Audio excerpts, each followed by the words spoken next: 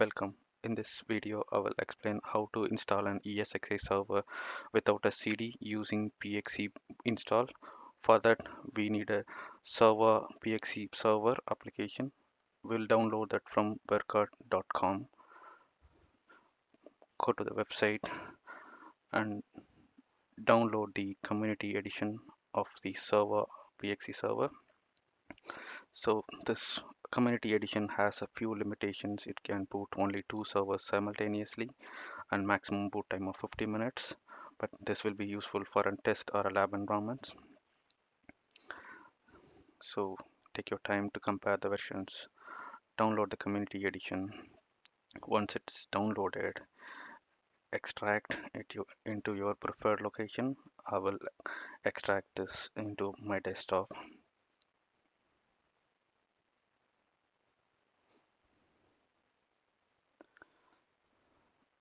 I will create a new folder in desktop and name it as server and copy the extracted files into this location.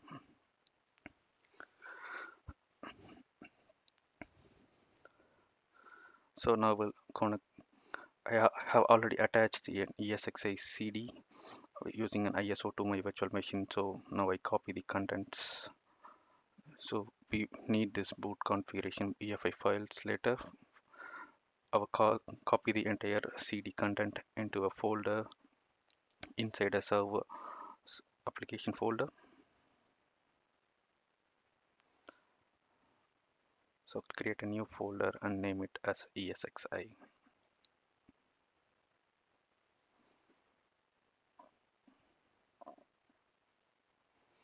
And I will paste all the copied contents from the ESXi CD.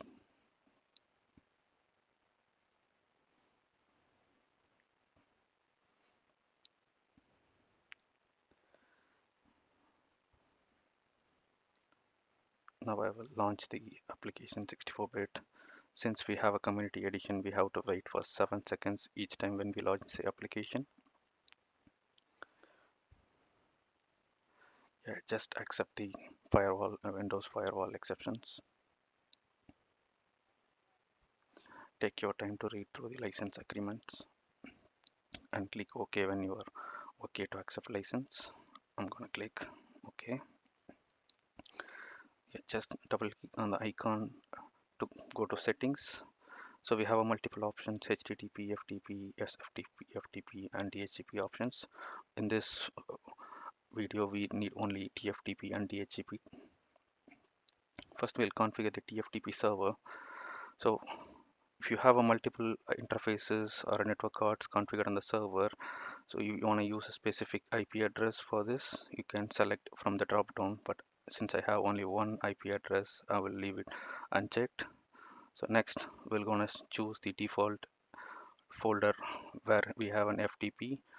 In this case, I have a file, I will select the ESXi folder as a default TFTP location. So I will leave the remaining options for as default.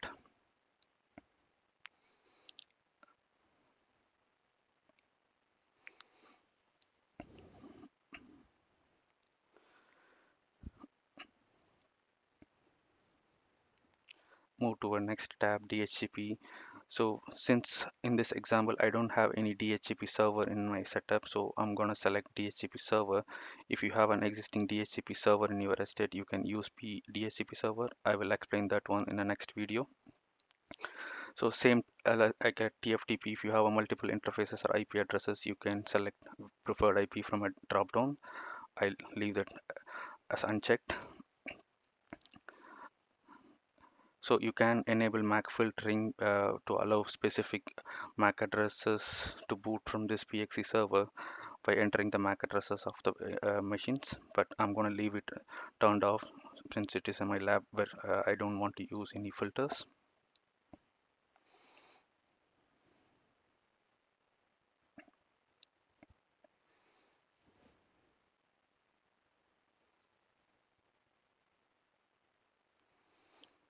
I just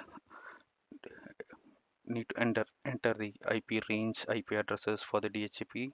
So in my case, I will just start from 10 172.0.0.10 and leave it as a 10 next 10 IP addresses, so which will allow 10 machines to be built using PXE. So then subnet mask is,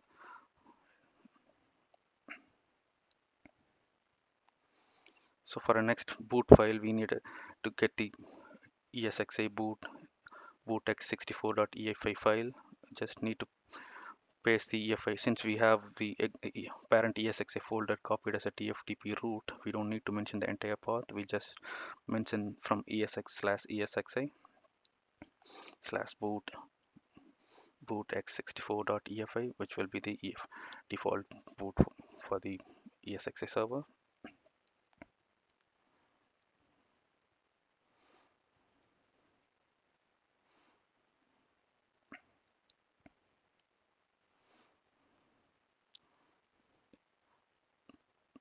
Now we'll finish the remaining DHCP scope options, like a subnet mask 255.255.255.0. Then if you want to have a default gateway or a router, I'll just enter my gateway 172.0.0.1.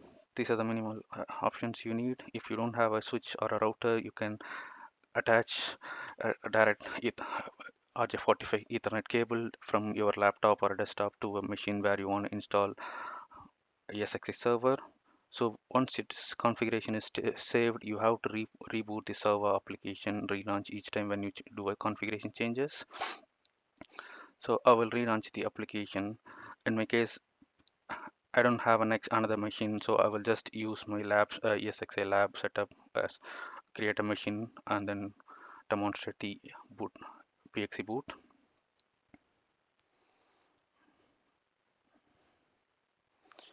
Yeah, once you were relaunched, you can see the TFTP, DHCP, and common log folders, which will show you what is happening when server boots up or gets an IP address. Now I go back to my ESXi server, I'll create a virtual machine. I'm going to just name it as ESX and select others for operating system. And then I'll select ESXi 7 and later. And next, I will leave everything default CPU memory configuration.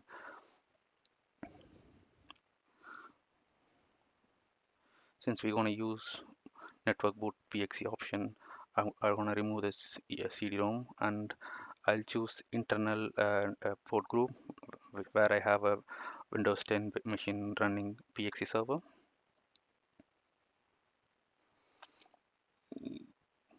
Yep, now we have ready to complete the configuration.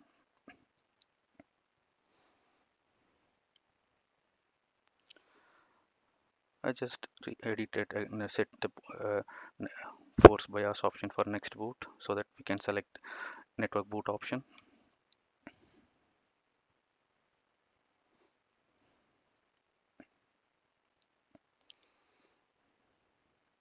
The boot option, select the force BIOS option.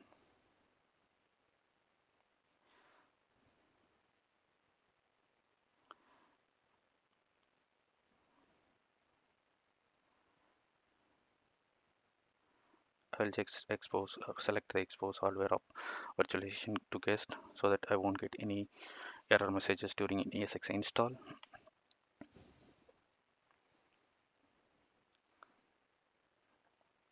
I'll keep the windows, the PXE server and the ESXi window so that we can control, so that we can see what's happening on both the sides simultaneously.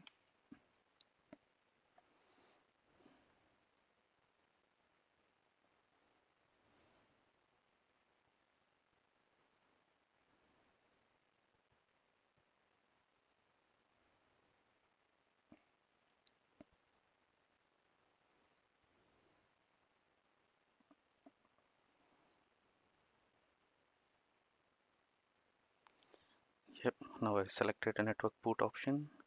So it's going to boot. Now it's going to start the DHCP browser discovery offer service. It got IP allocated. So it's picked up IP 172.0.0.10. You can see it's downloading files from TFTP server. In the right hand console, you can see the ESXi is booting from PXE server. It started installation. It's downloading the files one by one from the Tftp server.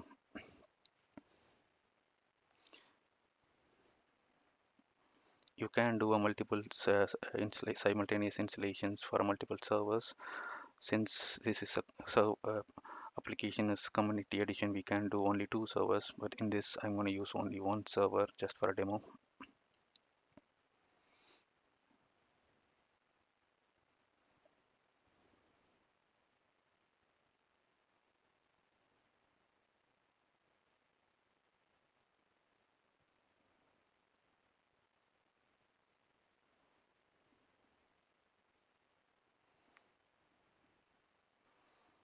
I will create another video to show how if you have an existing Dhcp server, how to use that setup for an existing Dhcp server without changing anything on the Dhcp scopes.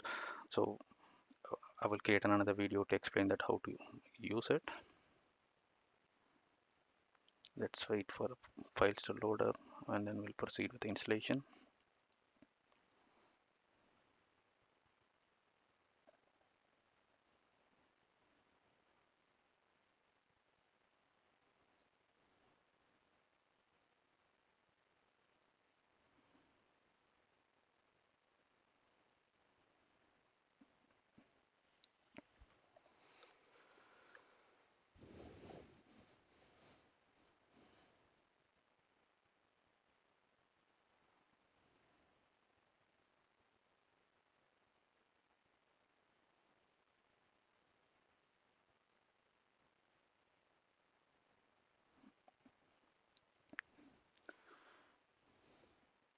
If you look at the Tftp logs, everything is stopped. Nothing is. All the files downloaded to the ESX server memory. So now the Tftp server is not doing anything. So we can do an installation on offline, but I still prefer to keep the server running. Yeah, just proceed with the default ESX installation.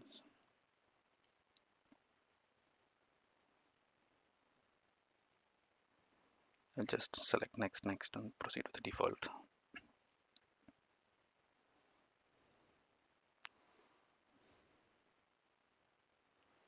Just the root password for ESXi.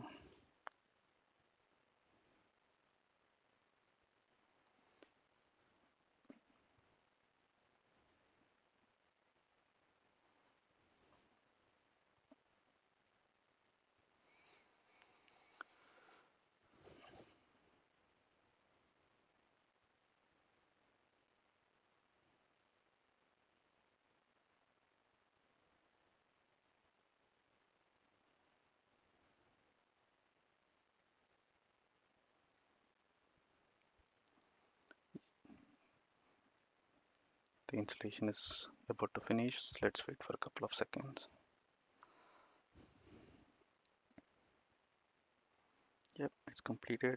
Just click reboot, enter to reboot. Just remove this installation media since it is network. We don't need to do anything. Reboot it. Now we have a server, ESXi server installed. It will boot up and come back with an IP address 172.0.0.10. You can connect using this IP and start using it.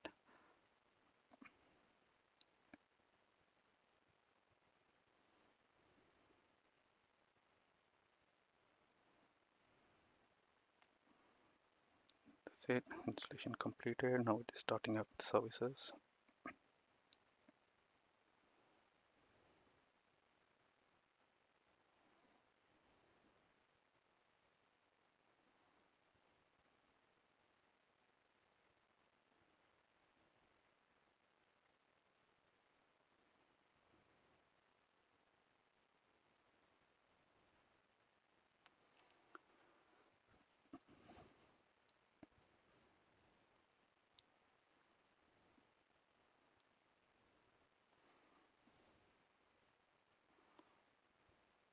You can't use this approach in a production environment, but it is still useful for a test or an lab environment where you want to do some practice or deploy multiple services for a production environment. And so you can use an VMware auto deploy.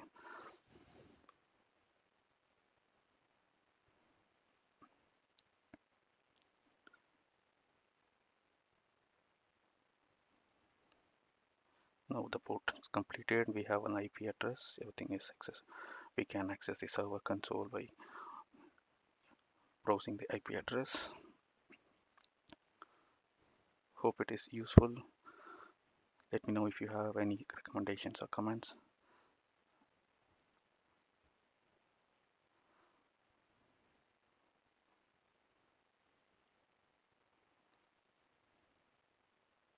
Yeah.